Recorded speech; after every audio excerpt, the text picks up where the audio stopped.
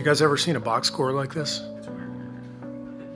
We out-rebounded them 61-34 and got crushed. They lost by 13 points. So, weird game, all in all. I give them great credit. They only turned it over 8 times. They executed.